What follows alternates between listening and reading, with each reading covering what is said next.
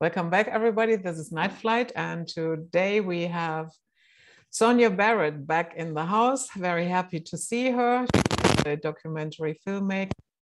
She does workshops and writes articles. Her website is soniabarrett.com. You're getting some static. Really? I think it's yeah, I think it's the mic probably rubbing on. So I hope the static went away. I don't hear it. Okay, great. So Sonia, welcome back. Thank you. Thank you. Good to be here.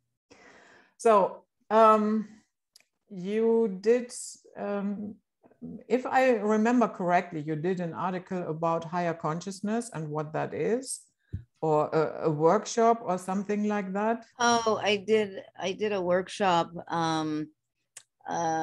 maybe just maybe a month ago, and it had to do with understanding consciousness and the global system, the matrix of a country, state, or town. Well, the matrix of a country, state, city, or town. That's what it was about. And yeah, so I did. It was a little different, but I certainly did. A game. Oh, okay. And the subtitle, the rest of the subtitle was A Game of Founders, Governments, Rules, Contracts, and Agreements. Yeah. And I was thinking before, higher consciousness, I find that is an interesting subject, but I also think that before we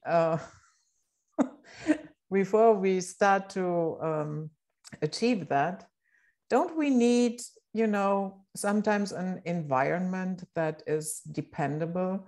Because right now, the last 18 months, lie after lie after lie after lie. And now we have reached a point where people will tell you, well, here's a bottle of sunscreen. I want you to put that sunscreen on so that I don't get a burn. And hardly anyone, and yes, it's a metaphor, yeah. And hardly anybody, questions that. So before we can achieve higher consciousness, shouldn't we, have an environment where we can operate and not always have to check what is a lie, what is correct? What are your thoughts? Yeah, well, this workshop was, as I said, understanding consciousness and the global system. So this was a little bit different, I would say, than just the idea of just achieving overall higher consciousness, because I sort of at the time wanted people to, if they weren't awake to these realizations, that they kind of wake up to the fact that every country is in its own way a business, it's a matrix, it's a system, it's someone else's design, it's someone else's game, everything about it is someone else's construct. And we are all in this thing, in this game, participating. And so I think that in order to be able to achieve any higher level of awareness or consciousness, I think one needs to really wake up to where you are, just wake up to this.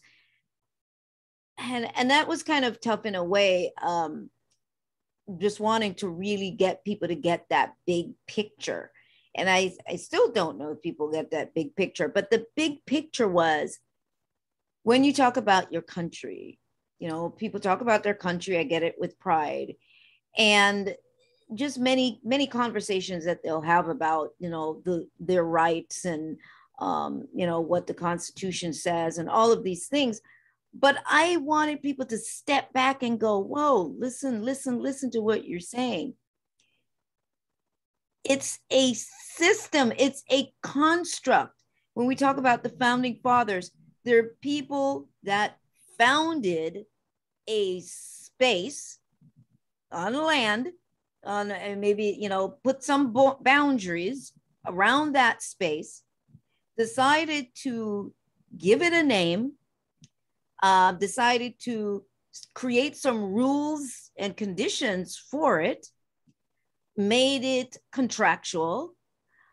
So we all go into contract with these places, which is why you have to have visas and, go through immigration and all this stuff, because it's a construct that someone else might have had this idea and a dream, and then it became a group of people that get together and form this club, like in the United States. The United States, it's a series of other states that technically were like individual countries that come together to be part of this club. And Canada obviously said they weren't going to be part of the club in that aspect, but they still function the same way the US does. So every country, people need to wake up and realize you are in a game system that someone put together and created rules and laws and regulations, and told you and constructed rules for you and guidelines as to how that game that they created, if you're in Germany, what are the rules for this massive land that we have created borders around and said, oh, this is going to be Germany. Okay. And anybody who wants to be part of it, which is then you call it your citizens, are now part of this game. Well, here are the rules. And in this game, we're going to give you some rights. We're going to say what you can do, what you can't do, because it's our game and you're in it and you're playing it. I don't think people get that. So we get all wound up about, and I'm not saying anybody shouldn't be proud of their country, but they need to wake up to, it's somebody else's game that you're inside of playing. And those people have created restrictions. They have created restrictions for you, made us think that they decide what our rights are. So we are all fighting for, well, wait, you're taking away our rights. Well, the reason why they can feel like they can do that is because it's their game. Does that make sense? Yeah. It's their game. Everybody somehow end up in contract in all the countries in the game to your parents through your, the whole signing you up, because all the countries, they need to know who was born, when you were born, what time you were born, your name, all that stuff. That's because now you're part of the game. And if you're part of it, you're part of a contractual agreement. And now these are all the benefits, these are all the frills of the game. And this is what you get if you're part of our game. And you said yes to it, your parents said yes to it. And it's this whole thing that just goes on and on and on like that. So for me, until people can just wake up to realizing, oh, shoot, this is what I'm playing. I'm not saying you don't play anymore, but you become a different kind of player when you wake up and you get it, that I'm inside this thing. Okay, how can I navigate around this? And realize even in that moment when you have to follow what the rules are, that you're simply a game player. Nobody has ownership over you. But in this game, you're operating under the guidelines of the rules of this game because we've agreed to it. And so if the system all over the world, it's now made it a little bit more difficult for people to operate off the grid, because there's satellites everywhere. There's so much technology that pinpoints everything, the what do you call it? Heat sensors, what do you call it? Technology that sees through walls. I mean, there's so much that's there now. And recognizing that fact that that's what we're working with. And then that's when people get to assert what they're going to do and what they're not going to do. And I think to me, that's the whole reason for understanding that, seeing that, for waking up to that. Then you can make more sound decisions, and you're not just simply saying, oh, well, they told us to. This is what the system, or the those who govern these places we call countries, cities, states, town, what they tell us to do, and we have to abide by those rules. So to me, that was just a huge thing. And I had been studying the system like from in the 90s, because, and I'm glad I did. I'm glad I got an understanding as to how this game works all over the planet. Because it just has allowed me to want to educate my kids, who are, adults now, but for them to understand how to navigate it. You're playing, and it's not that they're not going to play, but they know what they want to do and what they don't want to do, and all the supposed rules and laws and stuff like that. So to me, until those things happen, in terms of people just waking up to that fact, it's very hard to say we are moving into this greater level of consciousness and awareness. It can look like it, because we're good at camouflaging things. We like to feel like we know what's going on. And anything that keeps us from deep personal responsibility, self-responsibility, because the system really doesn't encourage that anyway. The system says we're responsible for you. We're going to tell you what you need to do. So to me, looking on at that, then you can start to step into a greater level of spiritual awareness, if that's what you want to call it. You start paying attention to your inner guidance, your intuition, all your natural connection that's there, that will tell you what to do, when to do it, where to go, all of those things. That's, to me, that is what has to happen. And these guys on a bigger level, Judith, are all playing. They're playing a completely different game. They're playing something completely different than what your average person is playing. And then the game is just deeper and deeper and deeper, because at the end, it always somehow goes right back to secret societies and all of these other systems that are in place. It always goes. So that was my phone. As they often ring. Yeah. Okay. So, but please, you said something very important in your last sentence. And it just slipped my mind when I picked up the phone. So, I'm like, it slipped both our minds. Which, well, I've talked about so many levels of this. I think that's what I was saying, the many levels, and it always leads back to these secret societies, these systems that, we're not aware of. And it's not conspiracy. It's not hocus pocus. It's not woo woo. It's none of that. It's none of that for anybody who wants to think that. And anybody who wants to think that that's the case, and you're religious, and the person is religious as well, then if you've got your religion that you're attached to, then why isn't it not possible that we're dealing with folks who are operating in their own zone of secrecy on supposedly this spiritual or metaphysical level, or however we want to term it?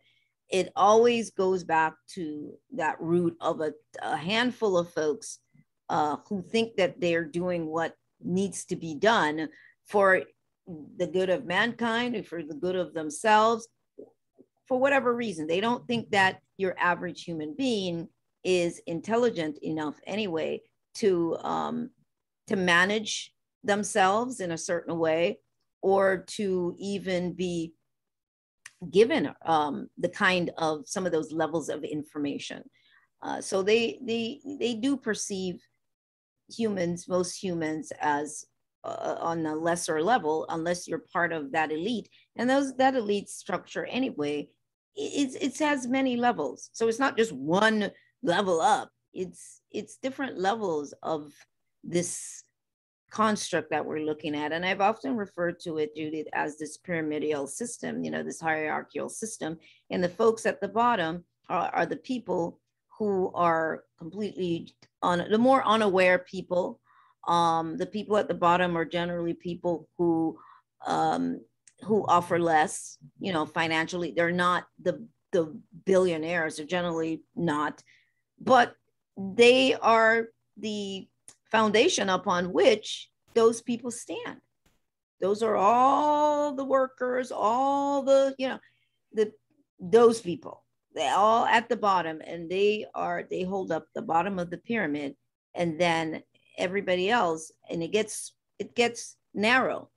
It gets narrow all the way up to the top. All these intermediary systems and controllers and rulers and who they report to. It goes pretty darn deep.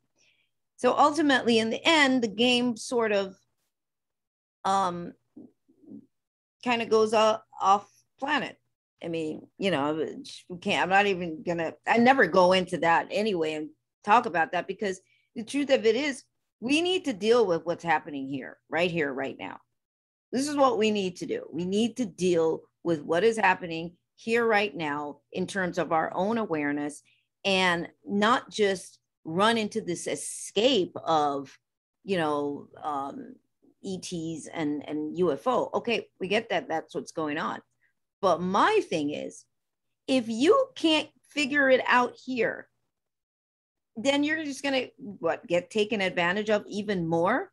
Mm-hmm. Because a lot of times these beings have higher levels of technology, and they have an awareness that most human beings don't have about themselves and about what's possible.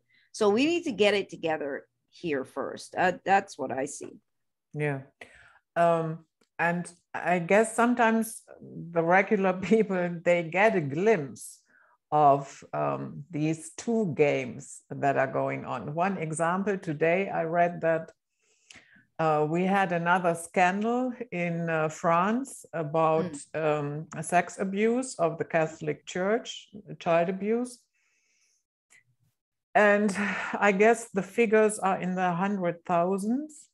So now they wanted to go to the European Court for Human Rights. And what did the court do? They dismissed the case because they said the Vatican has immunity because it is a sovereign state. They cannot sue. Right, absolutely. It's its own country. Mm-hmm. Mm-hmm. Yeah. Mm-hmm. And these are examples where it gets very obvious that a very minute amount of people, they are playing a totally different game. It's completely different. I mean, yeah, completely different. And so they handle people completely different. Even the rules, even the economic rules, money rules are very different. There's the rules for the people who fall below a certain level of money potential or just value or worth. Mm-hmm. And then there's, rules for those who are on the other side of that. So it's really wild. And what we are told, we're given rules of what to do, how to handle, how to behave. Don't tell lies, don't kill, don't, all of those things. But does that rule really apply to those on this? No, exactly. It doesn't. It's just for the underlings, for the peasants. Yeah. I mean, it's not funny, but it is. It's like you have to laugh because what else are you gonna do? But you're looking on at it and you're like, yeah, this is what it is. And they are allowed to do it. Why? People. This is what people don't get. The system is only what it is because people have allowed it to be that. There's not enough people that are aware enough to say no, whether it be to this moment or to anything else that they've done. they have a handle on controlling people's minds, how they think, their fears, what direction they would like people to navigate their minds into thinking. And so you find that, yeah, that's the only reason why you get maybe 10 people who can continue to be in power and control millions or billions of people, because the psychology of people have been studied. It's understood, how to handle people. We see it right now. All they have to do was push fear, like fear, fear, fear. I mean, and what are human beings afraid of? Not being alive, not existing, dying. It's the greatest way to get folks. People will fall in line if they think you can save them, because we're programmed for a savior. That's why we're always looking, even in all these different religions, they're always looking for somebody to come back. Somebody's going to come back and save them. Someone is always going to save them. And the system is set up that way. Yeah. Just do what we tell you and we'll make sure you're okay. We're going to save you. Well, how's that working right now? Like, how's that working? All the different, oh yeah, do this and you'll be okay. Oh yeah, no, we changed our mind. Now do this.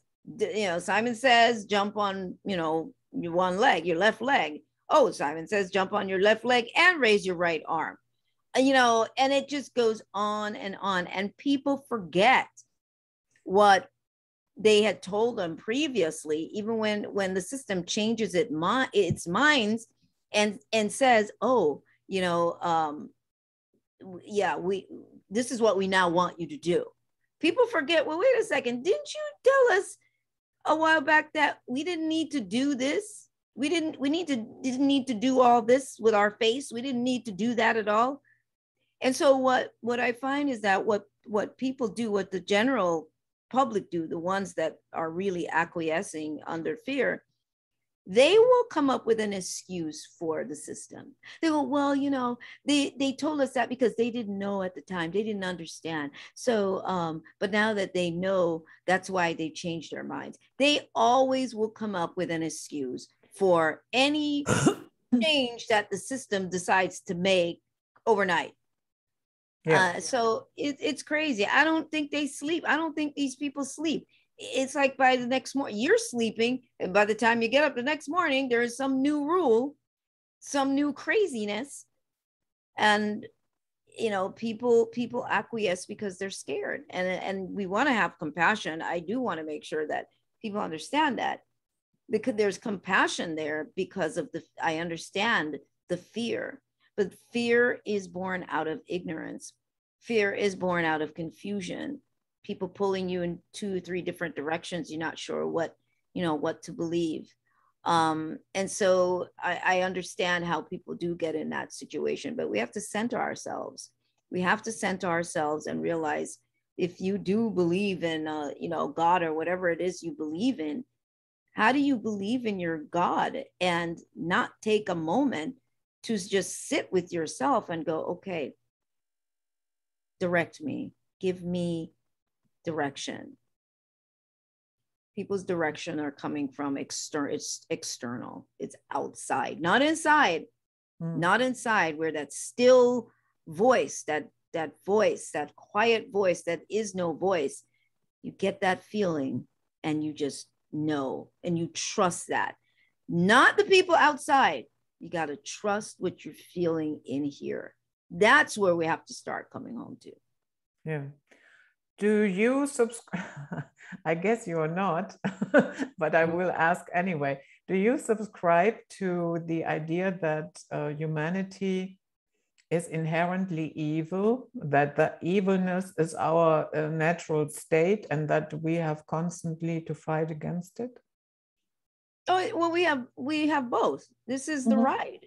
This is the ride here, and as soon as people stop trying to polarize like that, like you make it lopsided, this is the ride. The ride is, we get to come here and be human beings, and that means any and everything. Now, during that journey, you know, for those who believe in reincarnation and coming back however many times, there is a moment where some at maybe different time cycles may wake up and start to see the game differently, where we don't inflict certain behaviors on other people, not because it's good or bad, but because it is no longer necessary. We behave the way we do or treat each other in what we would define as maybe evil ways or whatever, horrific ways. Those things are born out of fear. They're born out of trauma. They're born out of issues. There are things that are there that are running in our subconscious mind that that cause people to react the way that they do, the way they behave, the way that they do. And so much of our action is based on the need to survive. We do whatever to survive. You know, we'll throw the other person under the bus to survive. So when we start realizing that there is a deeper navigation and that we're okay, like we don't need to try to do that. We are okay. Then that is part of the journey, is waking up to that. And then that changes, not because you're trying to be a good person, because when a lot of times people try to be a good person, it becomes this pretend. Mm-hmm. It's not real. Mm-hmm. Oh, you know, love everybody. And I say you can't do those things until you understand and you take ownership of self. And you're not afraid of facing yourself and all that you have done, and just realizing that I behaved that way because that was my understanding at the time. And you start to shift away from that kind of thinking and that behavior. But it's not about just going, you know, that person is evil, I want to be, or I'm a good person. The barometer, the gauge for being a good person is also a construct. So pretty much everything we have, it's just been prescribed. These are protocols and construct. What does a good person look like? Well, there's these list of things. And so we need to understand how much of how we think and behave and really been based on this prescribed way of thinking and understanding. And our parents passed it on and on and on. So most people don't know who they are authentically. Mm-hmm. They don't know who they are authentically because we've been living according to collective conditioning, collective behavior, collective mask. We have to wear a mask, you know, good, bad. We want people to see how wonderful we are. And it's all of those things. And if we can just free ourselves, if we can just free ourselves from all of that and just sit centered, it would make such a difference. The depression would go down, you know, all those things of depression. And a lot of those things are coming from much of the things that I mentioned. You know, it's a lot of pressure when we're unable to live our authentic self. And I just wrote a piece yesterday and I put it out yesterday. It's on the website now. You know, about when life feels like it has no meaning. And I encourage your listeners to read it, to look at it, but it kind of sums up some of this. And so people do feel they have no meaning, no purpose, no value. That stuff will start pulling you down. And we see this moment in time right now with you know, people, it's still a level of isolation and people can get out and all of that, but there is still so much that has changed, and the struggles, and we're not hearing about all the suicides and the depression rate and the abuse rate, the child abuse rate and all of that. We're not hearing about that. But then you're telling me about the Vatican and this that's been going on for forever, for the longest while. This has been going on, this behavior. And because of who they supposedly are, because they have such a strong hold as far as the religious aspect, which intertwines with politics, they're able to get away with it. And incidentally, I'm not sure if you know this, and I don't have all the details because it's been so long since I've even tried to mention this, but one of the things Jordan Maxwell actually had shared some time ago is the it's like a treaty or contract or agreement that the Pope is a stand-in for Jesus Christ, until he gets back, because since he is Lord of the world and he's supposed to own everything, then the Pope is standing in, sort of holding, his spot until he gets back. How interesting. I'm just doing a sequel with somebody on Unum Sanctum. Oh, really? This contract, yeah. Yeah, it's really interesting. So that, that's the whole thing, and looking on at that. So supposedly when Jesus comes back, then they give him back all his stuff. Yeah, right. Which is all the people. This includes the people. He owns the people and the souls. Yeah, all of it.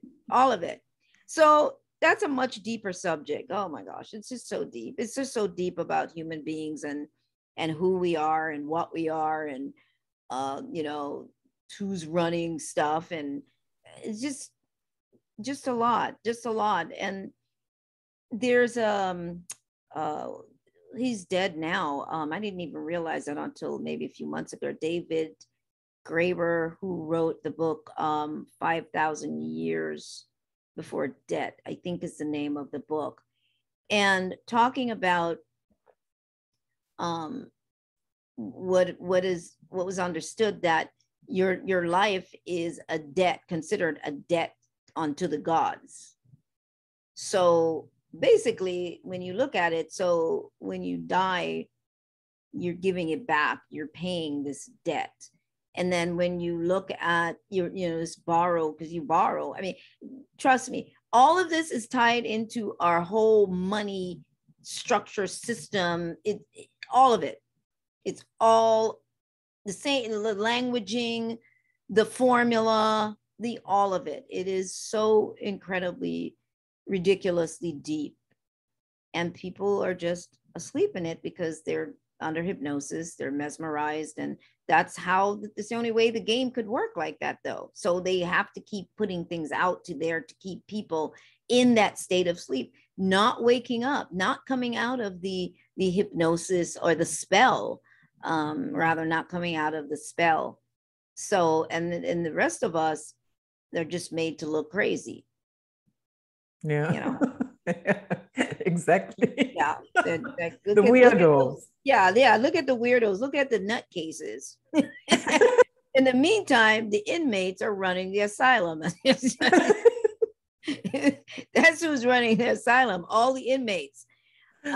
So it's big. I know I just kind of went into a whole bunch of stuff, but it's so hard to talk about any of this without addressing some of the other things that doesn't get addressed because it's just that big.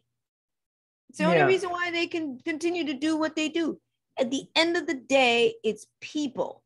People are the ones that are allowing it to continue.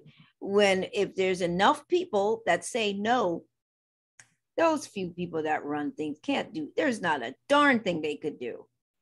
Nothing they could do. But they can. Huh? But they can. No, that's what I'm saying. Not if you had like a whole country of people that said no to something. You think those 5 or 10 people could do anything? They can't. Yeah. They really couldn't. It's too many people. How are you going to put millions of people up against basically the ratio? I'm going 10 people or 5 people.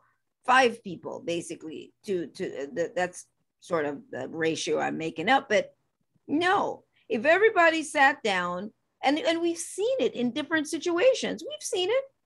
If everybody just said, no, we're not flying, no, we're not doing anything, do you know how fast stuff would change? Because it would all come to a stop.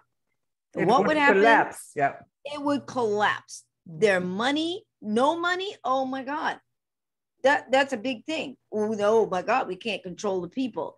That's why they keep everybody divided. This is precisely why it's happening like that, why the division of people is being encouraged, so that we don't unite, so that the uniting is very little, very minimal, and shown in the media, very small. Big protests that go on, a lot of times we don't see it. In other countries, we don't see it.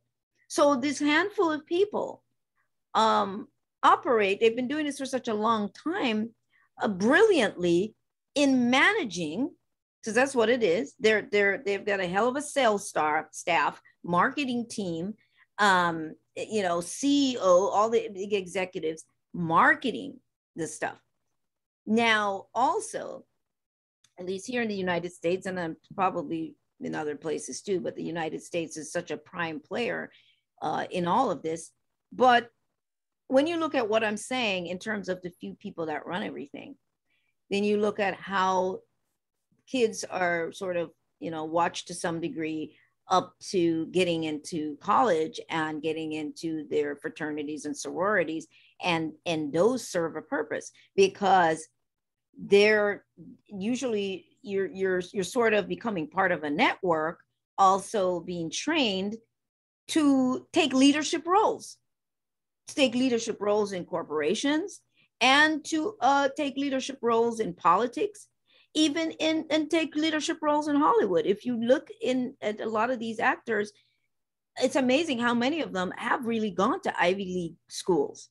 So it's a bigger, very delicately constructed system, so that it's almost to some degree invisible in certain areas, certain aspects of it that people don't see. But they're trained. People are, they're groomed.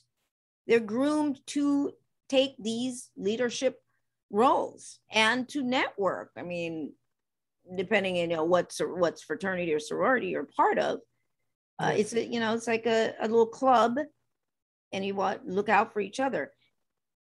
It's all cliquish. Yeah, it's all cultish. Yeah, and then also we have the World Economic Forum and their Young Global Leaders program, and most of very popular, not in the sense that, but everybody, let's say everybody knows them. Yeah, they're aware of them, right? Yeah, like Sarkozy and Macron and Tony Blair and Gordon Brown and Bill Gates and Merkel and Zuckerberg and even Putin. Yeah? All of them went through that program, Young Global Leaders. Absolutely. And folks, your average person they hear it, but maybe they hear it and they just go, okay, well, nothing I can do about that. Let me go back to sleep. Let me just, don't wake me up, leave me alone. And so, we've been witnessing almost like a Jim Jones moment, with all this Kool-Aid drinking that's gone on. But I think, I think it's real important that people recognize the system structure and trained leaders and what they get and what they belong to, and where you stand. Where are you on this scale? They give you a dream, particularly here in the US. You get the dream, the American dream, that's constructed by someone else, a dream that's been put out there. It's like, who put the dream together? Nobody really knows. Nobody really pays attention. It's just the American dream of what the successful life looks like. Ideas of success, that's all orchestrated. And then, we all sort of like little rats in a hamster wheel trying to get to that, whatever that model of success is. We want that. We don't want to be down here. That much we know. The goal is to try to get up to at least, a couple levels up, maybe a level up. Maybe you might not make it to the middle, but And that's, you know, it's all orchestrated. And I remember when my younger son was in high school and he was 15, and I knew, but I didn't really get what he was saying until later on. And he said to me, he says, they're not really teaching us anything. He goes, this is just a big indoctrination center. Yeah, I know. It's like years later, I go, wow. He says, just a big indoctrination center. And then he followed it up and said, to train you to be obedient once you get out there in the world, in the system. Yeah. That's what he said at 15. And to train you, you know, dogs are being trained. You educate humans. Yeah. Well, just look on at, you know, look on at some of that, and you see that it's a similar concept as the way people are being treated, and everybody's, if you're not one of them, you're treated. It's a different level of slavery. It's slavery, but it's a different level. You don't have the shackles, but you have the shackles. You know, there's so much. It's the shackles are on the mind, and freedom is described for us. Freedom is defined for people, so they don't even know what freedom is. Yeah, you know, because it's already defined for you. So people think that that's what freedom is. You know, we're born technically free, but then we are born into a system. We end up signing up to be part of a system. And the way things are now with the expansion of technology, Judith, it's even more difficult now for people to separate from being on the grid, because everything is so networked together now, so tied together, that it's tough. Everything you want to do, you know, obviously driving a car, this, that, you use a computer, and you're just all tied up in it. Mm-hmm. You're just all a part of it. So this is not doom and gloom either. This is not doom and gloom. Everything I'm saying, I love technology. I love aspects of technology. So make no mistake. But all I'm saying to people is, be an awake game player. Be an awake game player. There's some things that you're like, oh man, there's nothing I can really do about this. I can see around it. I can't see around it. But the point is that you are aware of what is being done. That's it. Just to be aware of what is being done puts you steps ahead, because you will still see where you have choice points where someone else will not see that they have choice. Yeah. And what you just said about separating each other, going against this group, against that group, you know, it starts with Democrat, Republican, and then we have straight, gay, LGBTQ, I'm so tired of it. It just wears me out. I can't keep up. I don't even know what I am anymore. I don't even know who I am. I'm not sure what is my name. Who am I? Yeah, it's so many categorizations of people, and you know, we keep falling into it further. Especially the political language is what gets me. Just the political language, they keep changing it. I'm so tired of it. Left, right, center, liberal, Democrat, Republican. What else what is it? You center left, center right.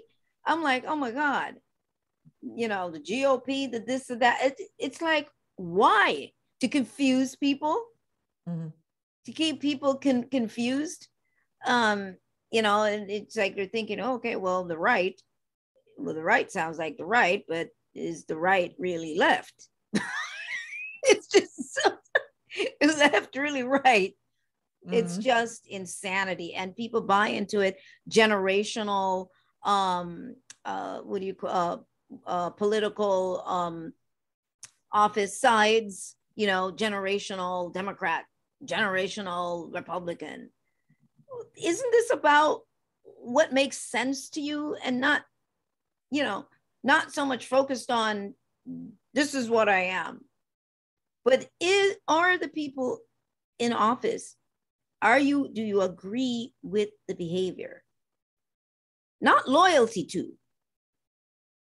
but can you look at this, any of whatever, and determine if this is humane?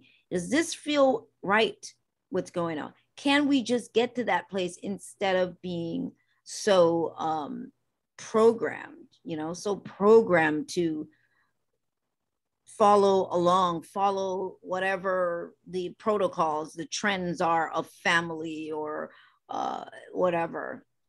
It's that, can we wake up to our sense of self and our own personal values of what makes sense? Can we just do that? Yeah. If we could do that, we wouldn't hurt each other. So it's very good that I have you on today, because another thing is that I find highly frustrating, and that is the entire critical race theory. Oh, yeah. I honestly, I know it's kind of that they've talked about it. I just haven't paid attention to it. I'm just so tired. I'm literally just so worn out on it. I'm just so tired. I took a break for a couple of days, and I at one point I was like, I can't. I don't even, because I would post. I'm like, I can't even post anymore. I'm not even gonna look. I don't even want to know what else is going on. I'm just kind of done. I think I don't even know. I'd have to look into it more. I know my husband brought it up to me as well. I think that the racial aspect of all of this, if in just families, if there was clarity in personal ownership, for one, truth, historical truth, that's another big piece, historical truth. And I think, again, this personal sense of value, we wouldn't even have to be having that conversation. We wouldn't have to debate about any of it. It's become a competition as to the suffrage of a group of people, groups of people, and this and racial inferiority and racial superiority. And I think that the fire is being stoked by the same people who want all the division to take place, keep us divided among each other, and to keep us in the fight as to either who suffered more, which group of people suffered more, or whatever the blame and the behavior is. In the meantime, those who committed these atrocities are just back there doing, poking the bear. They're the ones putting the stuff, doing this, whether they're ancestors or whether they're just part of the same kind of clique. They're back there quietly. They're the ones getting the rest of us like a mob. Yeah. But what I find really irritating now, I listened briefly to a conversation between two ladies who were doing the work for critical race theory. And whenever they talk about a white person, it is who is doing the work. It is a racist, non-racist. But the word racist has to be there because they are white. And that is such bullshit. Anybody can be racist, regardless of your skin color. Yeah, and I think that's where that's why that becomes a touchy subject, because there is, let's tell you how much I've really paid attention, but there is racism, and then there is another word. It's not bigotry, but supremacy. There are all of those, and I think that that's where some of the divide is coming in. It has to do with a look at who who has passed themselves off as the superior race and have had more hand in being able to do, you know, and control and do those things. So I think that's where a lot of that is coming in. And I honestly have not, and I know people are looking at me as a Black person. I really have not, I have not focused on it. Not that it is not an important conversation. I think that it is an important conversation. But I think because I saw so much behind the madness and the nonsense, and instead of it bringing people closer, it seems like it's just creating a bigger divide. Yeah, exactly. That is what it is. And children are being taught in school to hate each other. And there are schools who are segregating now pupils along the lines of skin color. A mother wanted to, she went to school and said, I would like my son to change to this class because the teacher is better for him. And the answer was, no, that is not open for white pupils. Oh, yeah. See, yeah. I'm again, you know, it's just, I'm just so worn out on all of it, because there's I guess it was supposed to make things better, but at this particular time of multiple kinds of division of people, all this seems to all have just added and compounded everything else. So even if there is true sense and reason for any of it, there's just so much of this right now that it's having the adverse response with people. But I didn't know, like, were you talking? Are you talking there, like in Germany? No, in the talking US. In general in different places. No, with the child, with that situation. Yeah, that was in the US. Okay, yeah. I just really have not dived into it. So meaning, you know, the parents didn't even know that the school separated the whites from the colors. Yeah, really? And yeah, they didn't ask. Was it you're talking white and Black people and just people of color, just people of color separate? Yeah, they put them in separate classes. And it came out because this one mother wanted to have her child working with a different teacher. She asked if her son could be transferred into that class.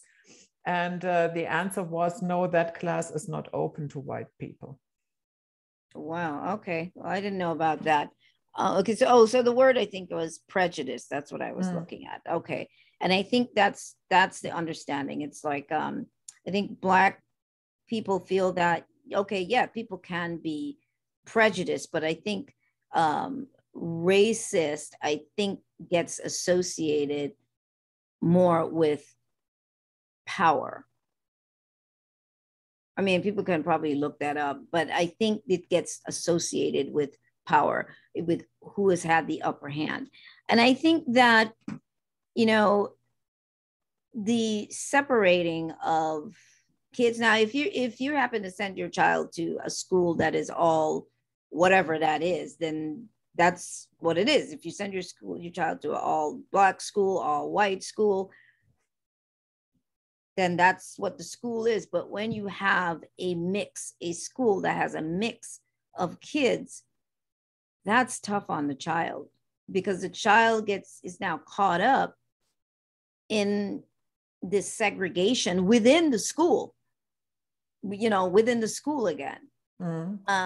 But children, you know, they play with each other.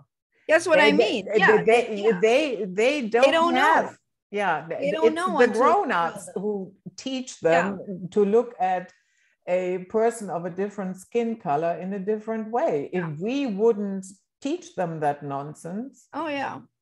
Well, you know, a story comes to mind when my younger son was in school, and he might have been maybe, I don't know, maybe 9, it could be about maybe 9.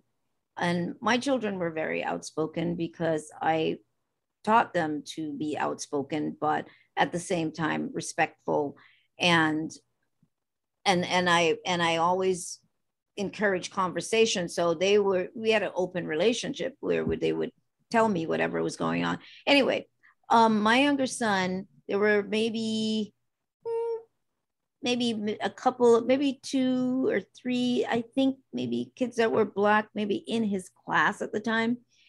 And he had a tendency to speak up for other kids. He didn't care whether you're white, Black, pink, or green. When he felt the teacher was unfair, that's what he would do. He would speak up. And so there was an incident, and it's been such a long time. I don't remember clearly what the incident was. And his teacher kind of lashed out at him. And I think she did on a couple of occasions, lashed out at him. And we talked to, I think, the principal. I think I talked to her. And then we decided, the principal, and then they said, okay, well, let's have a meeting. And so we went and had a meeting with the principal. It was just me and my son at the time, and sat down and talked to her. And he expressed himself. And so we decided that, okay, well, we're going to have a meeting with the teacher now, and I'm going to allow him to tell her exactly how he felt. And so that's basically what we did, except for I don't think she was ready for what he said. She was a white teacher, and he was very, what's the word? Yeah, he wasn't rude at all. He was very respectful. And he told her, Mrs. Such and such, I feel that you are prejudiced. That was the word he used. And she was really just, oh my God, she was very put off by it. And so she said, well, I don't know. Well, do you want to go to another class then? You want to go into another teacher's class? And he said to her, he said, no, he says, you're a good teacher. I'm choosing to stay here, but this is how I feel. And to me, I mean, I stood back and I didn't coach him because I didn't have to, because that's the way my kids were. And he expressed himself clearly, and he turned around and gave her honest fact that you're a good teacher, but this is what I think. And no, I don't want to leave your class. I'm going to be here. And so for the rest of the time, she didn't bother him. They were okay all the way through to high school, So when he graduated, I remember she was there, and she says, I see you graduated. So then they both had a chuckle. Mm-hmm. But the bottom line of it is that I think we have to get to that point where we allow those conversations. We allow the children to have that a kind of say so that's not influenced by the parent, but the child needs to, of their own opinion, form their own opinion of how they feel about a teacher, their classroom, whatever, and have those conversations, because those are they're going to be the people of tomorrow. And we're trying to shape them into something else right now to create this other weird version of tomorrow. Does that make sense? Mm-hmm. Yeah. This magazine Vogue, yeah? Vogue? Oh, yeah. Yeah, okay. So there's also a teen Vogue. Right. Uh-huh. And what I saw recently was an article about the reproductive organs of a non-prostate owner. What? The entire article. I'm so lost right now. This is outside of what I learned at school. The entire article does not use the word man or woman, not once. And women are now non-prostate owners. Yeah, and that's a whole other story right there. That's a whole other show. We probably get kicked off. That piece for me with the woman thing, it's so annoying to me, because here it is for however many hundreds of years, thousands, I'm not sure, right?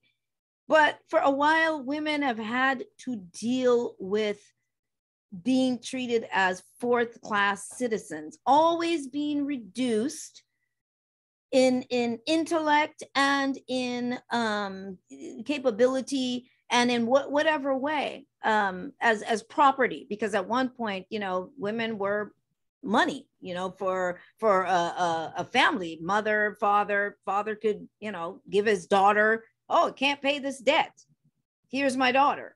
Mm-hmm. Right. Mm-hmm. So this is, again, this is all very deep too. So when I see all that women have dealt with, and somebody comes along now and tries to reduce all that we deal with as women, as if, oh, anybody can do this. It's so easy. Anybody can just become a woman and it's okay. Not a problem. That is, I think, is a travesty, and I think shame on us. And I don't think that this has to do with anything about being offending anyone for the choices they're making. I am fine with any choice anybody wants to make for themselves. Who cares? That's what you want to do. That's fine.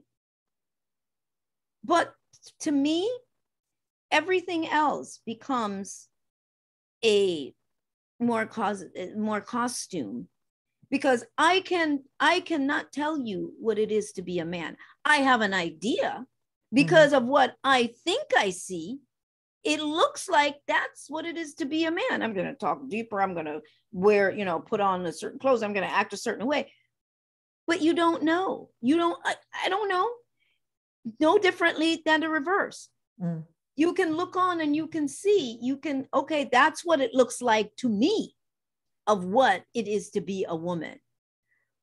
But unless anybody has gone really born into the experience, you don't know.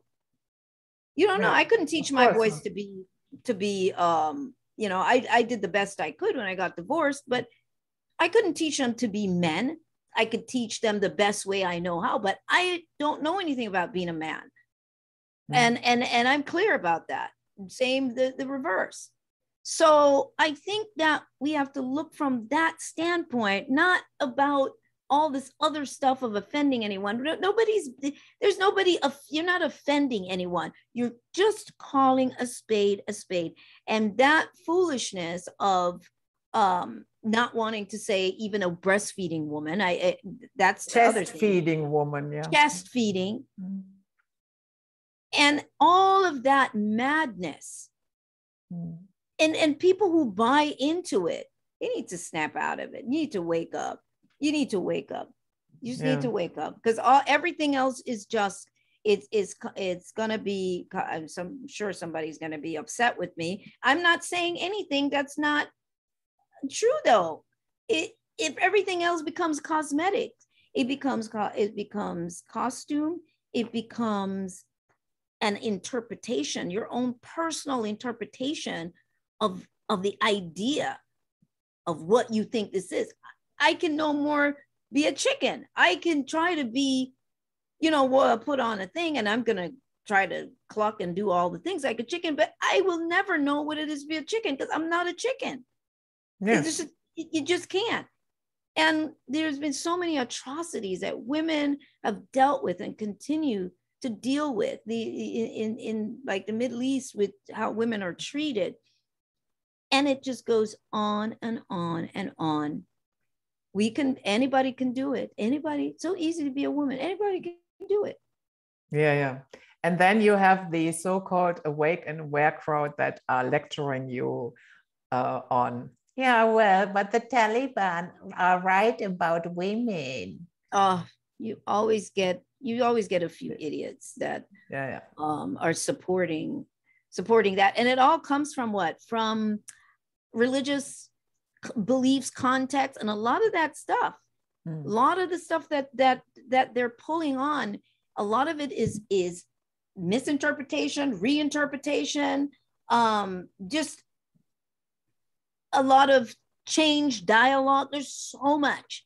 There's so much that's no longer interpreted in probably whatever, however it was written or meant, or all of that. And so here we are with it.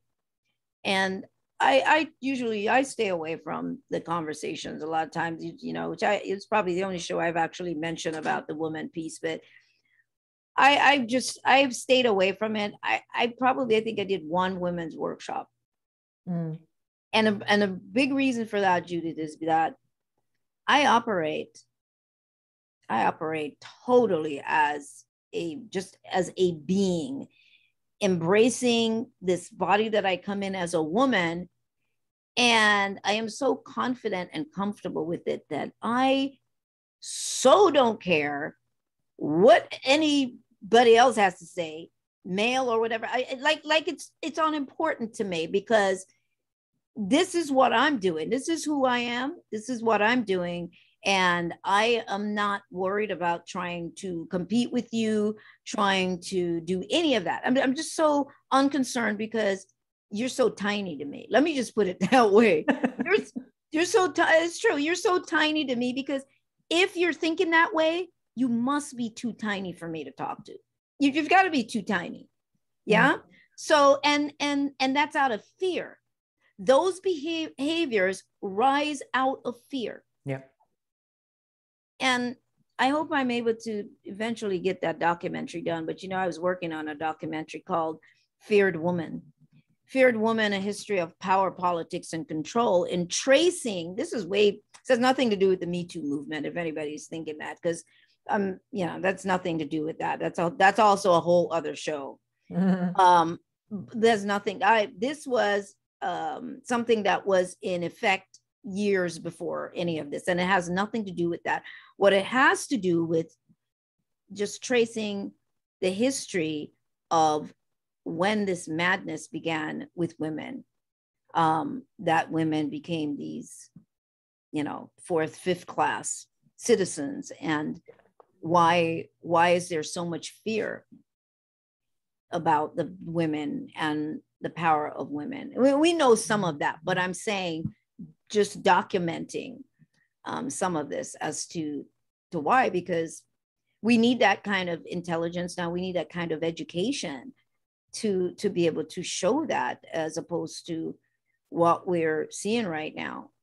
We want to be neutral. It doesn't matter. Nature created a formula, and somehow there's a positive and a negative charge that got created. The male and female. It's just frequencies. It's two charges. It's not even anymore where we're getting stressed out about the man and the woman.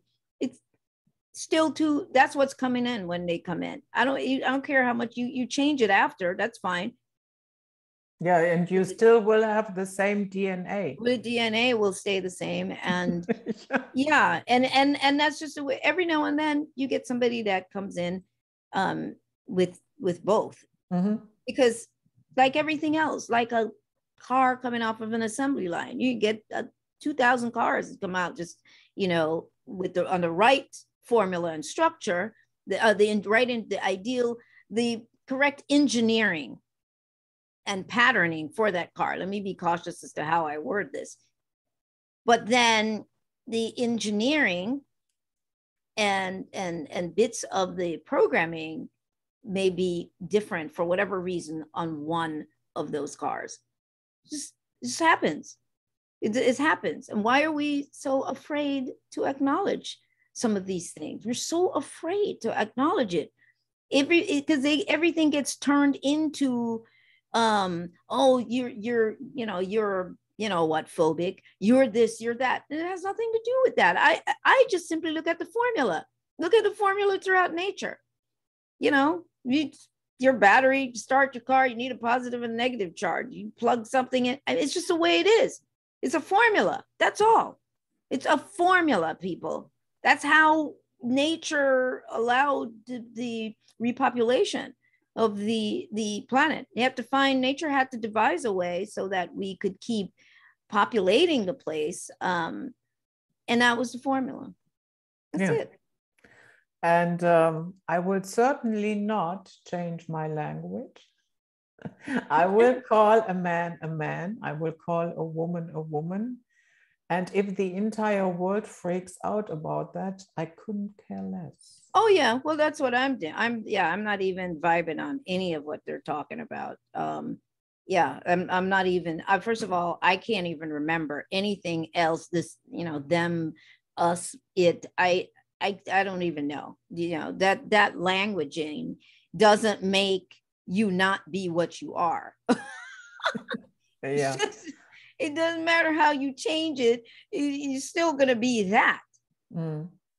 When I look at all those issues that we just briefly touched on, to me, it is one gigantic confusion game. It is. And this is the time for it. Right now, this paradigm isn't it's what I call an identity paradigm. Mm-hmm. This paradigm right now is about identity, which is why we're dealing with all of this categorization, and it has to happen.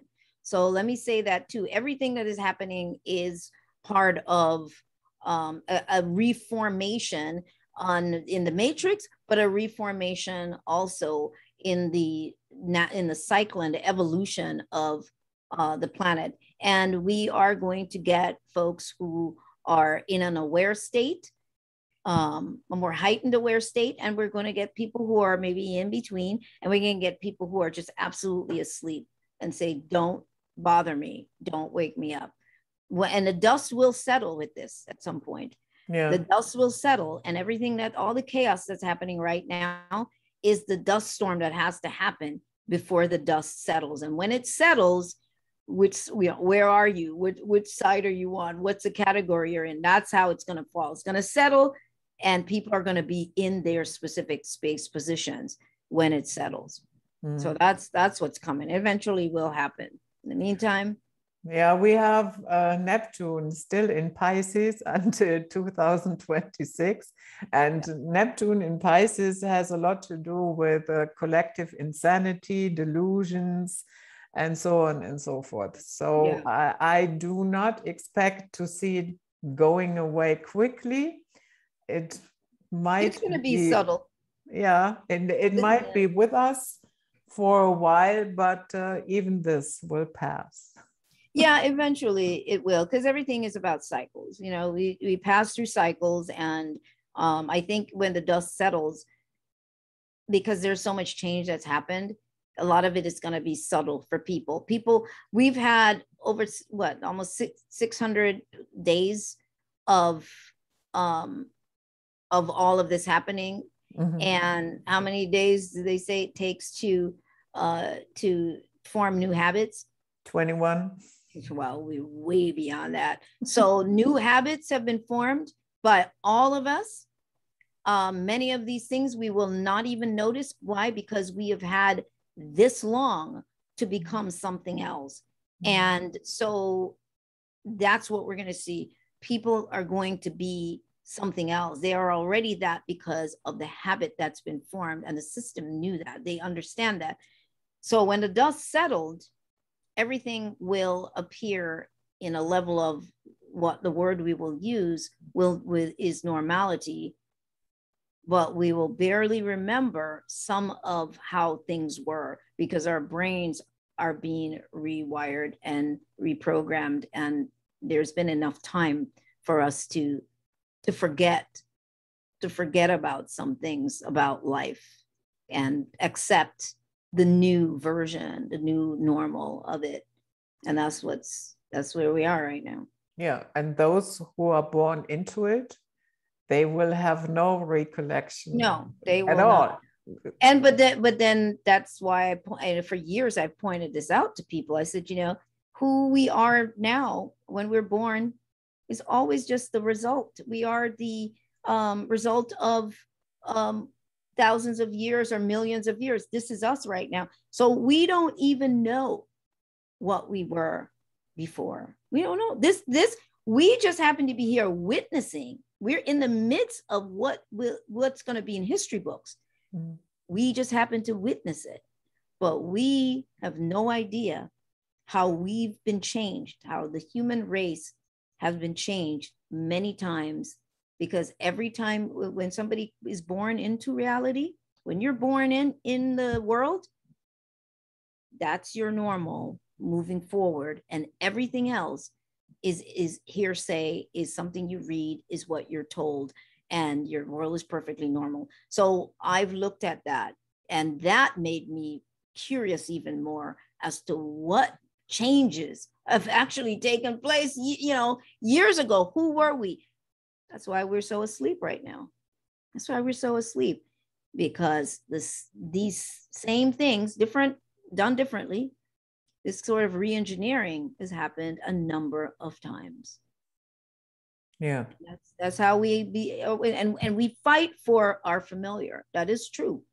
We will always fight for our familiar, just like the generation being born now, 20 years from now, they will fight for their world, like, oh, that the atrocities, just like we're saying now, they will fight for it. They will fight for what is normal. And we are saying no to this, because we remember what that was like, that kind of freedom. Some of us remember before cell phones, before phones, and, the wonderful less emergencies, because there was no cell phone to call anybody. You either just had to wait till that person was home to call them on a landline.